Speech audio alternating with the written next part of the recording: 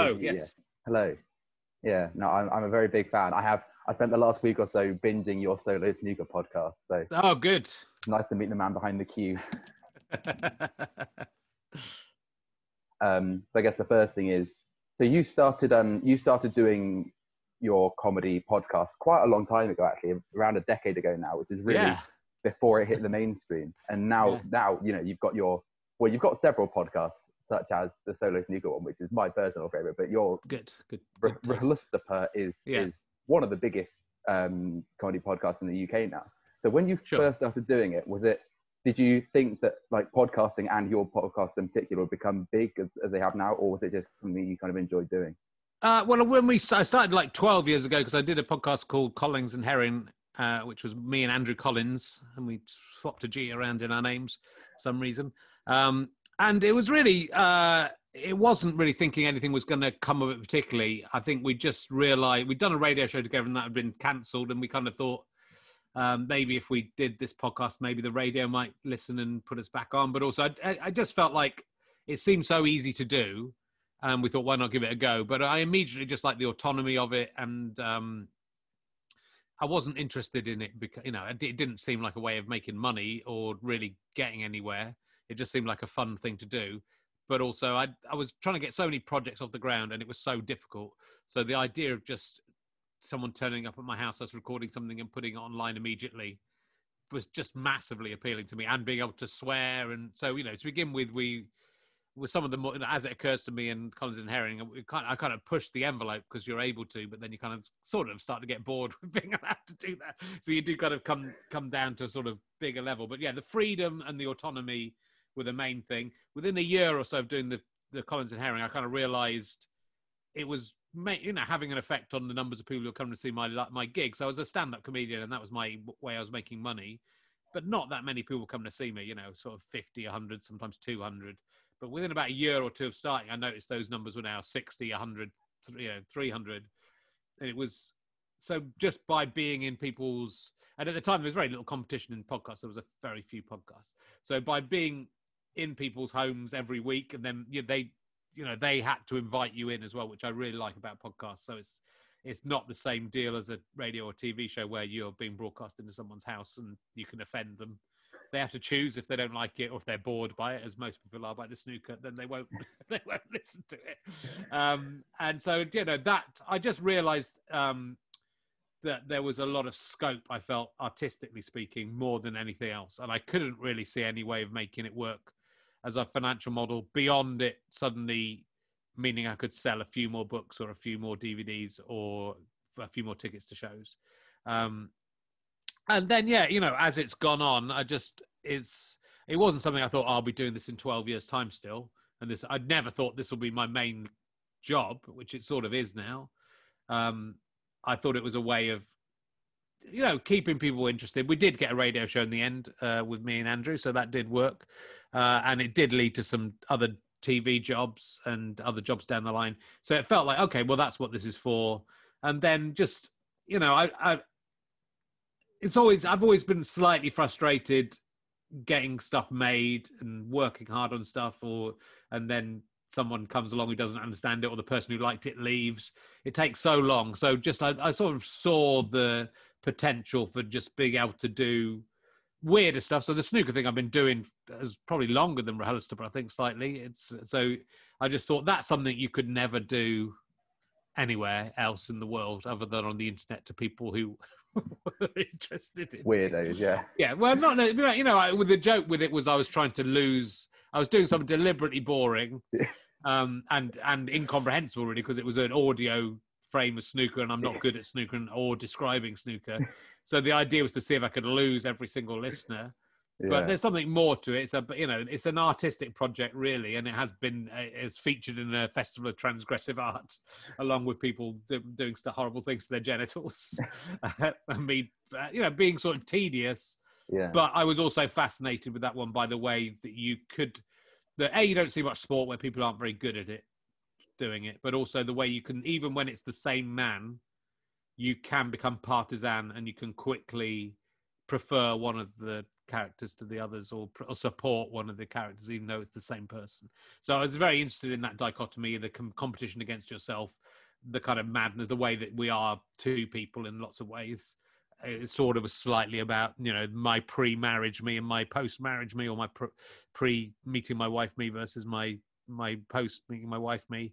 And that competition within yourself. So there's a lot of stuff going on in that podcast. But yeah, no one else is going to commission 110 episodes of that, which there have now been over the 10 years. It's I don't do them quite as, I'm starting to do them much more regularly, and I've done like massive competitions with that. And so yeah, so the rehearsal, I did an Edinburgh version where I interviewed comedians, I think, first, and just the Collins and Herring thing fell apart, and I kind of wondered whether I'd sort of realised again doing live shows was a way of making some money from them, you know, that people would pay and come and see us.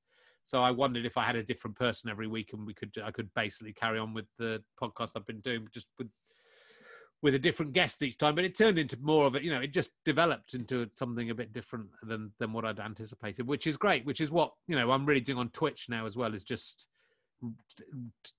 workshopping my ideas as I'm doing them, and seeing what comes. And by doing that, and by come back every week and trying something, you do create a new thing, a format develops. So emergency questions came up by accident quite early in rehearsal, which then became quite a big part. They're sort of less of a big part of it now, but they're still there. But that was, again, an accidental genius thing, which a lot of this stuff is. So again, when I started podcasting, all other comedians were going, why are you doing this? You're not making any money. It's stupid. What a waste of time. And, you know, it doesn't look professional. It's just you dicking around. But I kind of just, it was, none of the money part mattered to me.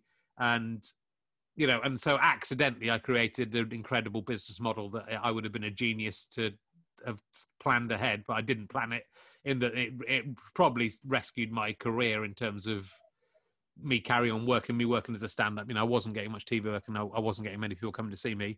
So doing those podcasts gave my career a new lease of life. And, you know, doing stuff, the Twitch stuff I'm doing now, it's like, okay, this is a way of really hammering home those kind of weird ideas I want to do. But also I can do rehearsal, which is a bit more mainstream. And, you know, and the Ali and Herring's Twitch of Fun, which is my thing. I'm doing with ventriloquist dummies at the moment. I kind of feel that, you know, I think it's hit the ground running quite well, given I'm just making it up. But it feels like it has a lot of potential. So I think that's it. You know, it was just a way of, and it was with Collins Herring, it was rehearsal. It's just, let's give this a go, see what happens. It kind of, I guess, appealed to the lazy part of me as well, which was all the sitting down writing stuff is hard. And so just turning up and messing around for an hour is very appealing to me. I felt like I needed another person to do that, but I've sort of made myself the other person in most of these things. And now able to do it alone. Yeah. So it's interesting you mentioned Twitch, actually, because that, even more than podcasts, it's a platform it's very, very popular with young people, but not often used by like stand-up comedians like yourself. So what kind of prompted you to start doing streaming? Is it something that you are finding more enjoyable than the previous way that you would do, you know, releasing podcasts and being on the radio and doing stand-up shows? Yeah, well, it's sort of, I talked to Limmy about it and thought he was insane. In sort of December last year, he was saying, I've given up everything and I'm just doing Twitch. And I thought he'd gone mad. Especially because he's, you know, playing video games for 4 hours. But it's fun, you know, what he's doing is very funny and inventive and interesting, and you can tune in for a bit and tune out for a bit.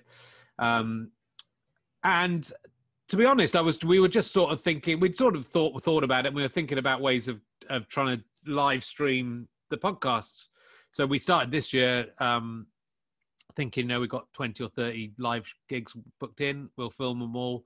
Maybe we can pay, because the problem was we film all these podcasts and it costs us loads of money to film them, and we don't make any money from the videos, or we haven't been doing.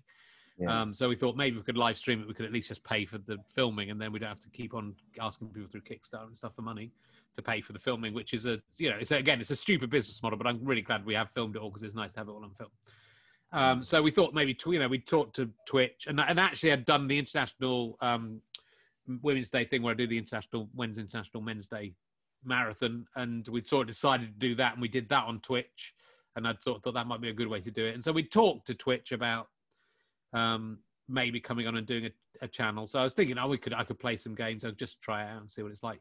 Then basically we got into lockdown. So we set up all this equipment that I'm using right now to like the weekend before lockdown, realizing I think that we we needed to carry on with the podcast. So it enabled us to do that. But then, and then I started doing things like playing Football Manager and commentating on it a bit, which is sort of like what Bilal Zaffar's doing much more effectively. Yeah. And, I thought I can do the snooker. That would be fun to film the snooker and actually have, so that became like I'd do tournaments and do it 2 or 3 nights a week. So I was just, again, I did a thing where I did movie commentaries where people could watch a movie along with me and I would do commentaries over it. So it was just a good way to try out some ideas and see what worked. And then through that, it sort of developed into, I think that Ali and Harry, I sort of thought, well, I could start doing something like As It Occurs to Me, which was the sketch show I did, especially once we're able to get outside and start filming stuff and have inserts and stuff like that.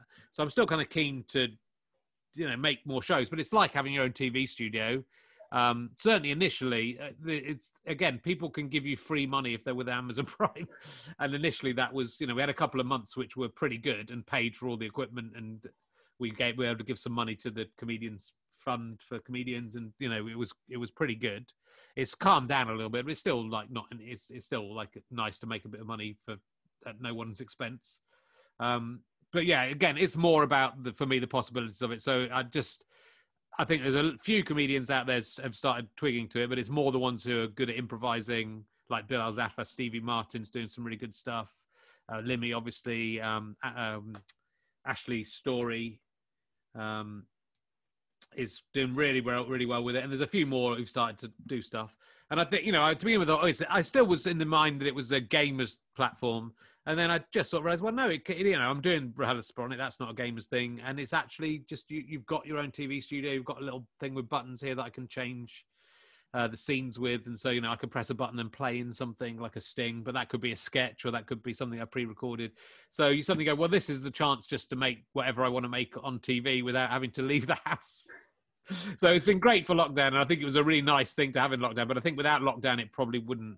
I mean, I don't think I'd have started doing Ali and Herring's Twitch for Fun without lockdown. Yeah. So again, it's just you get opportunities and you try things out and see what happens, and some of them succeed and some of them don't. But I'm much happier. That was even when I started podcasting. There was a joke. I just want to be on telly and I want to get back on telly, and there was an element of that to it. But really, again, it goes back to that autonomy, being in perfect control of what you're doing, rather than having to put yourself through,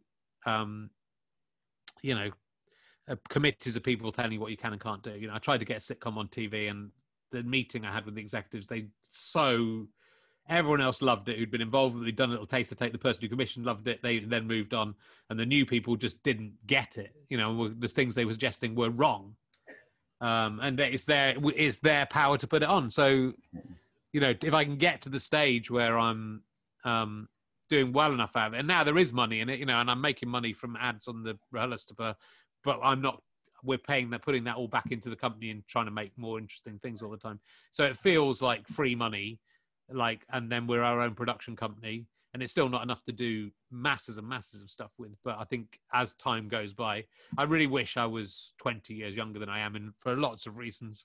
But that's why I think if you're a young person, this is very exciting, I think, because you're able to make your mistakes. I think with something like Twitch as well, it's not even, we're putting it up on YouTube, but it just disappears as well, which I think is good. Because especially if you're young, because you don't want I don't want my sketches from 1987 resurfacing, and luckily they never will, unless I read them out as I did with one of them the other day. But it's it's a great opportunity just to, if you do something every week. So if you play snooker against yourself for 11 years, you'll find out what's funny about that and what's interesting about that, or what's noteworthy about it. Doing the stones as well, the stone clearing from the field. I just thought there's something in this. Let's see how it goes. And that has developed into this exercise in paranoia and human frailty and more, the vulnerability, death. As I go around the field, I sort of imagine everyone around the field walking their dogs is there to oppose me. So, it's this, nightmare of a paranoia, which is very 2020. Again, I've been doing it for 2 or 3 years. It's very 2020. But I think there's, again, it's the challenge of talking for 40 minutes, an hour about nothing is you do that very well. To me. Well, thank you. But, again, that's how you get better and better at doing it, is just by doing it. Yeah. But then the stuff that comes, it's the creative process when you're writing something, you sort of have to get into that state where your brain is semi-open to paranoia and weirdness and weird ideas. And it's really hard to get into, and it's really hard to write stuff. If you can get into it live on stage or live on a podcast or on a Twitch stream, then you can create some really good stuff. So, I think it's, and also your audience is aware that this isn't a scripted show. This is going to be, they're going to find the bits that don't work funny as the bits that don't, which was always the ethos of RHLSTP as well, that we kept everything in so you could see where we actually were funny. We didn't snip out the bits where we weren't funny. We left them in. So that, but also when I did something like Buzzcocks or Have I Got News for You, you record for 3 hours and then they cut it down and they lose all the build up to something that becomes, so the best laugh I got on Buzzcocks, they'd cut out 2 or 3 things that had led up to that made it that funny. And so it doesn't look as funny on TV. Yeah. And also you're aware that things are going to get cut. You can't relax. So we do sometimes edit bits out of RHLSTP, but only, if we overstepped a mark or someone said something they shouldn't say, really.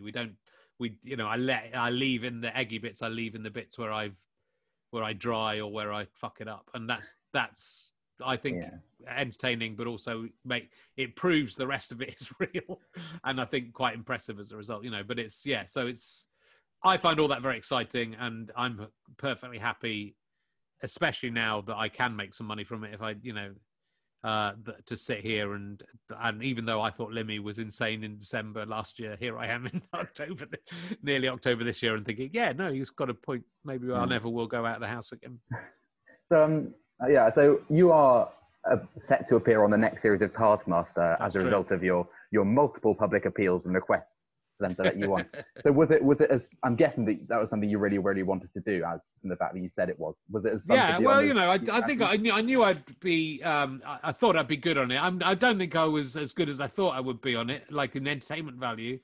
I thought it was right up my street because it's that pedanticness and, I'm competitive. So I think that certainly comes across.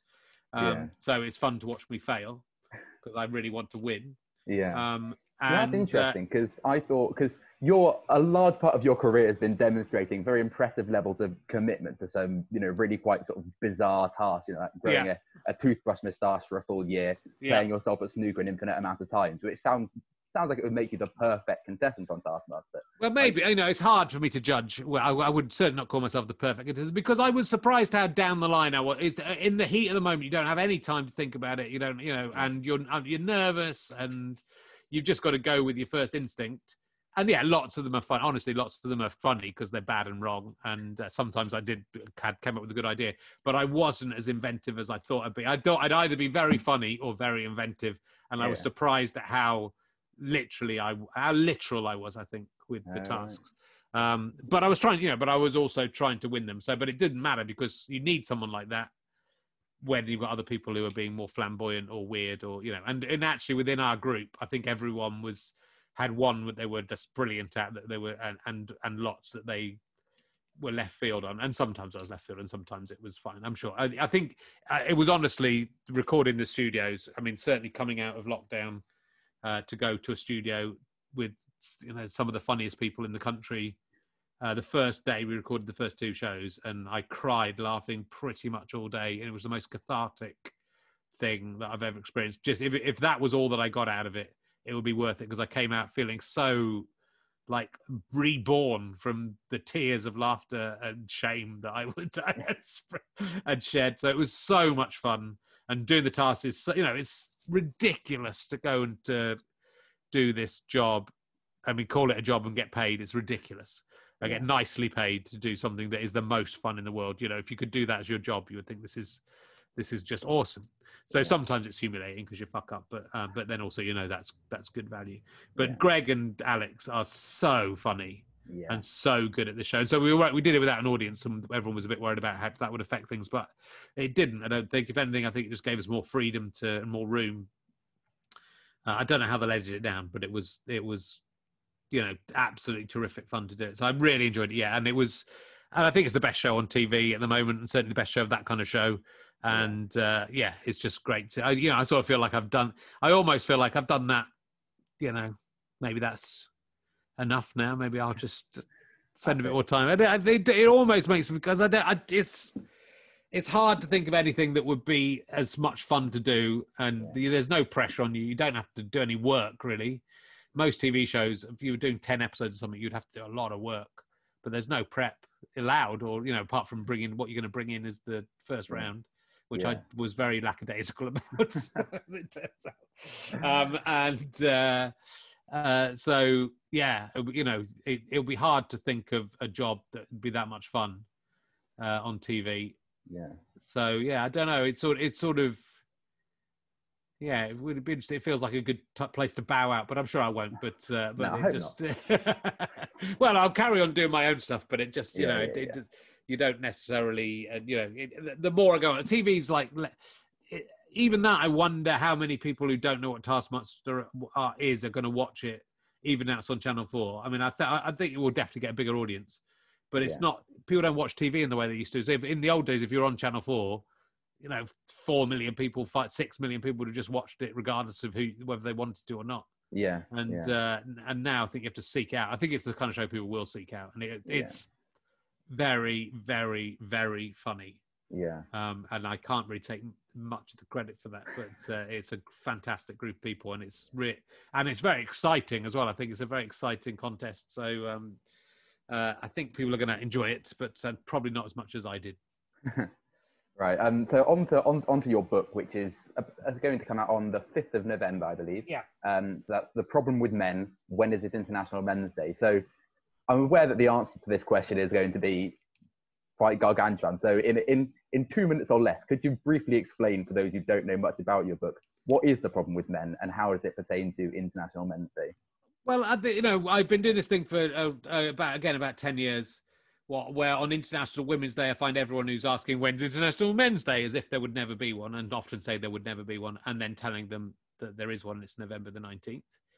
And, you know, thousands of people do it every International Women's Day. And so it's again another one of these pedantic and grand kind of, you know, me just digging my feet in, but also I think it's funny because you make them look stupid by revealing that their joke doesn't work. You make them look stupid by revealing that everyone has thought the same joke and they still can't bother to Google it.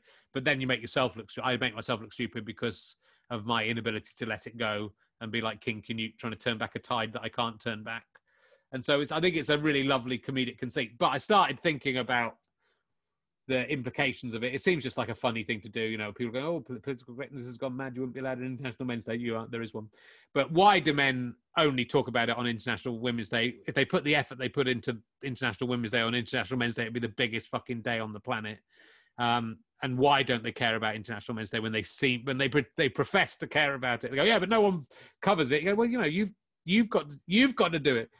So it's this, but also it sort of is a little seed of, I think, what's gone wrong with the world, which is this this sort of knee-jerk reaction to political correctness and things like this, and seeing injustice where the injustice is the other way. So it's in the book I talk about being the soft drug that leads to all lives matter. Which is, you know, fucking ridiculous that people are so stupid they can't understand what Black Lives Matter is about, and that they're trying to profess that in fact they're the slighted ones. And it's about, I suppose, us coming to a point in history where things are changing, and hopefully change for the better. But there's this knee-jerk reaction that we're seeing, and this last spasm, I would hope, but it might be a big, long last spasm of an old order being replaced by something a bit better. I hope. It could be an old order being replaced by something a lot worse, but we'll see. But, you know, so it's about trying to look at why men do that and why men aren't celebrating International Men's Day in the correct way and why they get chippy. And if there's any way we can, you know, it's quite a short and lighthearted book. It's really a comedic book.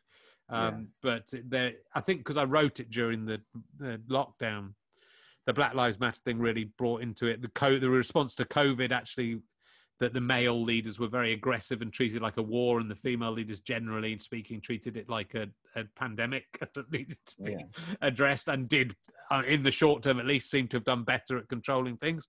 So, you know, it's interesting, it's not exactly toxic masculinity, but it's about this overconfidence of men, and this self-defeat of men. You know, I think men are just... their opposition to feminism, which comes from an idea that feminism is about women gaining, attacking men or gaining superiority, which it isn't. It's about trying to create an equal society which would benefit men. So all the men being upset about International Women's Day don't understand that International Women's Day and International Men's Day are doing the same job, which is trying to make the playing field level. As it turns out, I think women have more to do than men do, but there are things that where men are badly affected. But men also are the only people in the world, I think, who have a negative stereotype that they perpetuate themselves and sort of join in with. And I think if it's just trying to, in a very small way, I'm not a perfect man. I've done lots of un-PC things, which I think is why it made me the good person to do this. I'm not doing it from a virtue signaling right on perspective. I'm doing it from a comedic perspective. But I think within that day and within that reaction to the day, there is a seed which explains all that's happened the last 10 years. And when I started doing it, I'm going to stop doing it because I think the landscape has changed so much, and it's actually too mentally damaging for me to carry on doing it. And we'll see how the book coming out is. We'll see what I have to deal with that. But I'm hoping it's actually a way of trying to direct men towards International Men's Day and make International Men's Day stand for what it originally was put together for, which wasn't as a reaction to women, and it wasn't as a reaction even to mental illness and suicide. It was about trying to celebrate the good things men do, which I think we need to start redefining masculinity a little bit and looking at good men, and rather than celebrating overconfident orange idiots. Yeah, definitely.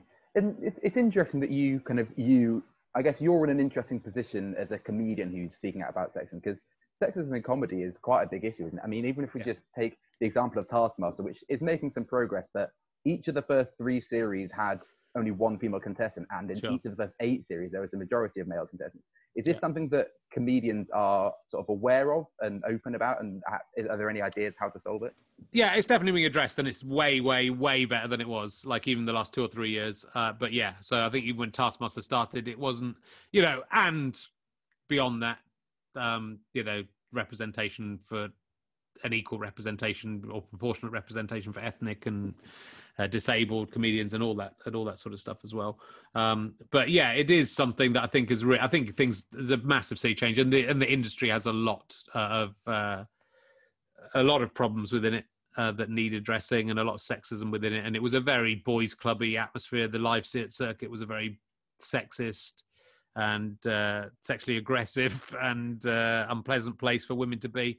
And I think it is changing. I think there's of the newer comedians coming through, I would say it's more than 50% of the good new comedians are women, but certainly there's a big load of fantastic female comedians coming through. It takes a long time to become a good comedian, and they're sort of comedians in their 30s and 40s now who are getting to the point where they're getting onto TV, but it's much more balanced.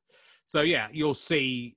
I mean, the radio's done better. I think you'll see on radio, you'll see panel shows with 1 man and 4 women now, which is good, I think. But it'd be good to just get parity. But I think people are aware of it and are trying to change that. And I think Taskmaster equally are. They are in a position where I think part of the reason it's taken me so long to get on it, because they've always wanted me to be on it, because they recognise that I'm a good person, is that they can only have a certain amount of white middle-class, middle-aged men on there. There's one, there's sort of 2 this time because of Johnny, but yeah, I think they know that they have to do a better job, and some are doing better than others, But I've been pushing for it, and with my podcast as well.